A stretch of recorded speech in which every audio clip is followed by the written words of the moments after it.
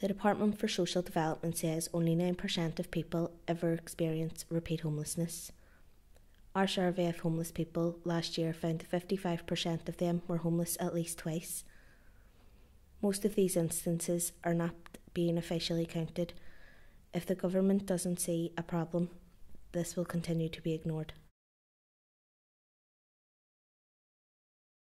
I was homeless twice. So the first time round was in the Belfast foyer, and I lived there till I was 24. I had to be moved on. I had to go and find my own flat. The homeless, nothing, nobody helped at all. Housing sector didn't help. Then they got me a house 4 years later, after being in a flat as well. And then I moved from the house into a hostel because I was threatened. And then I was moved over to North Belfast, the first hostel, and then moved to Conway hostel straight after, 4 months after.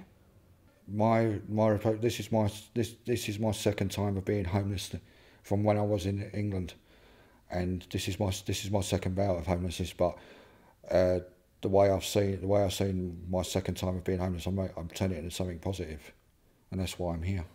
You've been homeless more than once, and you should be classed as like repeat homelessness because you've been without a home more than once. Repeat homelessness happens daily, and it doesn't even be recorded as repeat homelessness. You lose everything because of repeat homelessness. You can't, it just doesn't even qualify. They don't even look at it like that.